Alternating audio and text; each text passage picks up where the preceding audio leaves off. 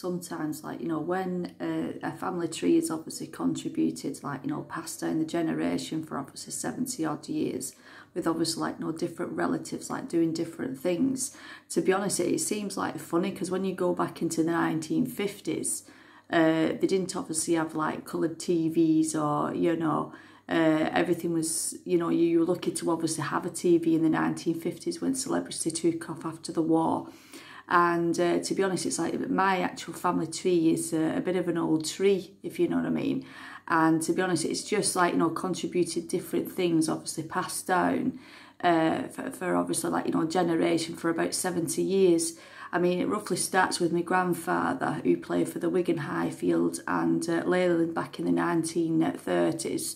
Then after, when he obviously did sport, he had his own business doing Robinson's coaches. And then later, after my father played for Lee Lancashire, Great Britain, for Parramatta and Sydney, Australia, he continued the actual family business.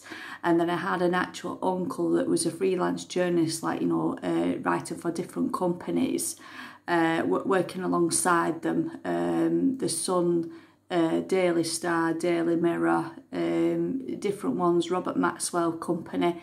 You know, there was various ones that he obviously did for many years. And to be honest, it's like, it's basically working as a team and helping within the team and getting them, like, you know, papers published and get them out there. Like, when you're obviously writing about different celebrities, like, over a period of time, you know, from obviously 1950 to 2002, yeah, there was a lot of, like, you know, celebrities that he had to, like, interview, write, like, you know, different sort of articles. And, you know, when they played for different like teams in the UK, when people played for our teams, you know, in the UK, when you played against, like, other different sort of, like, former countries. You know, it took a while to obviously build up the actual rugby league, from amateur rugby league to Super League. And what it is, everybody's got to be doing the same, you see. Everybody's got to be training, like, you know, professionally. Everybody is got to be, you know, teetotal, and obviously, like, with good payment and fans as well, you know, so supporting, like, different teams. So unless, like, you know, all the teams are doing the same, that's when the name gets changed. That's what I was told just before my father obviously passed away. And then there was, like, many conversations between grandparents, where my grandfather was obviously in contact with his sister, that Barry Knowles was obviously playing for Wigan Athletic. He obviously did coaching, like, after. He's done very well with it. But as a little girl, it's like I'm obviously, like, hearing, you know, different sort of, like, you know, conversations. And then there's Brian Lydon that obviously, like, you know, came round speaking to my father. He's second cousin to Joe Lydon that played for the Wigan World Fame with the rest of them.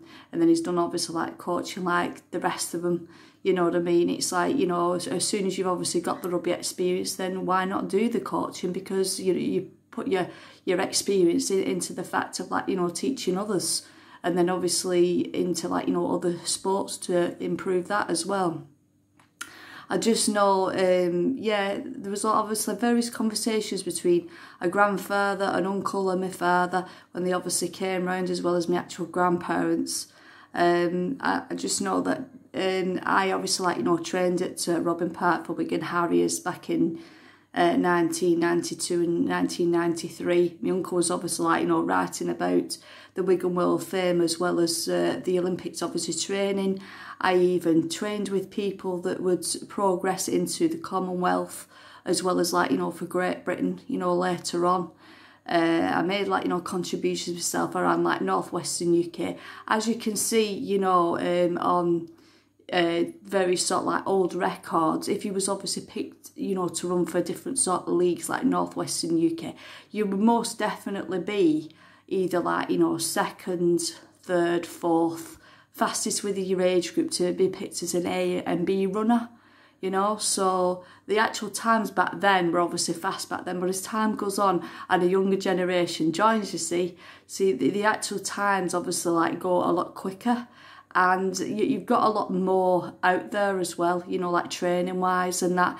And it's like the more people like obviously put money into the sport, the better you can train like 7 days a week anyway, you know. And if you've got the actual skill, then go for it. That's what I obviously say. But after, like, you know, when I've come out the running and then obviously had children, I still did some obviously form of exercise. I obviously, like, you know, did 60 lengths in 45 minutes, like, you know, twice a week, which is pretty fast. It's still an advanced swimmer, you know, even though I did the 8 to 1500 metres, and yet I was getting 2:35 for the 800 metres. I was getting 5 minutes 30, you know, for the 1500 metres, and the actual times were quite fast. Probably not now because the younger generation's joined, you know, but things obviously change. And then with obviously like modelling, it's like I was in a Millennium sort of like competition. It was done through an actual nightclub at Atlantis in Bolton. Millennium competition it was. I came 16th out of the thing. Then the next thing is I'm obviously like receiving these phone calls, come and have some pictures done at the Orland Mills in Bolton. So yes, I obviously like, you know, went there, had the pictures done. Then there was obviously like, you know, 2 sort of, you know, modelling agencies I could obviously ring. I went for Models Direct. There was a bit of like promotional work and that. But I never really obviously like, you know, got paid, if you know what I mean, because it was always a case of like, you know, build your experience anywhere, you know what I mean. And to be honest, it's like having like, you know, children, sometimes it's quite hard to obviously balance as well with the travel and everything, and depending what help you get like from parents and ex-partners anywhere, you know. And it's not that though, it's like in the actual like modelling industry, you're looking for different looks anywhere. So what you probably like use like in the 1960s is probably very different to like 1980s and 1990s, you know what I mean? It's like there's different looks that they look for, you know, as time goes on, you know, with the actual celebrity thing. But yes, I was a registered model for about like, you know, 4 years. I mean, I wish I'd have obviously, like, you know, done more, like I say, but it depends what look they're obviously looking for and what type of like modelling you go for anyway. So what you would obviously fit the criteria, you know. But things obviously change. But, you know, you can obviously give it a try. I was lucky the fact that I obviously got picked for the Nationals, you know what I mean? It's like, you know, at least you got something out of it, you know. But this is it. I mean, people have obviously done like modelling abroad. I mean, my sister's done modelling abroad. Yeah, she went to Rhodesia in South Africa, and she did a bit of modelling, obviously back years ago. Unfortunately, the ex got rid of some of the actual modelling evidence, which was a bit naughty, really, because it's something that, you know, you want to obviously remember. You know what I mean? And to be honest, it's like, you know, she obviously got paid when she was in Rhodesia in South Africa and that, you know. But like I say, you know, this is it. You see, you go with a nasty ex and then they do nasty things, don't they? But that's just life, isn't it? You know. I was lucky I didn't obviously get with an actual bad ex, you know, that obviously did that in some sense. But yeah, it's like I've had like a couple of relationships. I've obviously, like, you know, been out with Alistair, you know, for 3.5 years, travelled to Plymouth. He played for Orwell as well as, like, you know, Plymouth. But like I say, you know, I was obviously engaged, living with him, separated from him. We both went our separate ways. He got married and I obviously, you know, ended up with Nadine's father, was obviously motorcycle. The thing is, I don't actually go for people with a lot of money, you see what I mean? Because in some respect, people do an awful lot with the actual sport. You know, like for so many years I've gone to, like, you know, race meetings and so on. You know what I mean? So sometimes it's like the duration they've done. It's not just about obviously money that they've earned, if you know what I mean, because, you know, you've got to respect the fact that somebody is completely loyal towards a sport. You know what I mean? And there's that side of it, you know. But like I said, my uncle and me father obviously went to different meetings up and down the country. They got awarded a 50-year service. I've since then obviously spoke to like different sort of royal cousins on the internet, and they've told me about, you know, shared like royal ancestors and that, you know. So I've had to, like, you know, look some information up and find out things and probably know more than my actual father as well as my grandfather. But that's by the way. But, you know, in some sense, it's good to do the actual research and to know how many Lord Crawfords and so on and who they obviously married in the past. You know, there's nothing wrong with that. You know, it's good to know, like, you know, basically what actually happens, you know, a bit more history about it. But yeah, in some sense, it's just, it's not bad at all.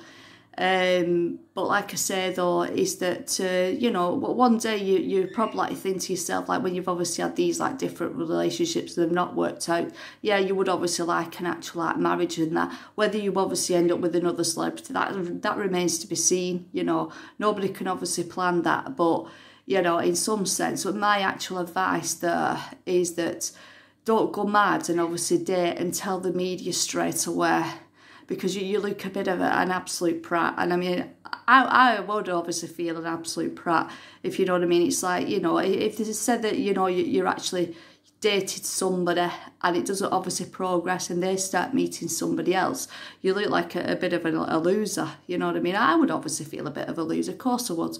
But, you know, unless something's obviously official, the fact that you've obviously moved in together, you're engaged, you're planning to get married, it is worth mentioning then, you know what I mean? But don't go mad with the media and say that you're obviously having like one night stands and basically, how can I say, we're having like obviously dates and it's not progressing after that. Because the thing is though, in some sense, it's your reputation at the end of it.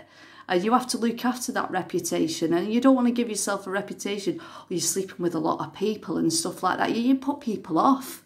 You know, if you want to, like, you know, build a relationship, my advice with obviously the celebrity field is do it in private, do it on a daily basis.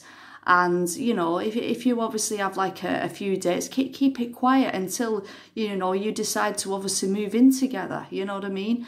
Because the thing is, it's very, very hard, you see, because when you're obviously living separate and the media starts saying, oh, they've been speaking to such a body, and or they've met such a body at an actual place, you know what I mean? And then you start like thinking, well, is the guy obviously serious, and ahhing and different things like that? You know, the bottom line is, what I would do is not run to the media straight away. Keep it private until it's obviously official, and then you don't feel like a bit of a loser, yeah? Because you put yourself out there to be a loser, and it's your reputation at the end of the day. You know what I mean? That's my advice, like, you know, with obviously being brought up with different sports and obviously making contributions within the 46 years. You know what I mean? It's your reputation that you have to obviously protect. Yeah. So, yeah, I could go on like talking for England, you know, but this is a bit about me anyway.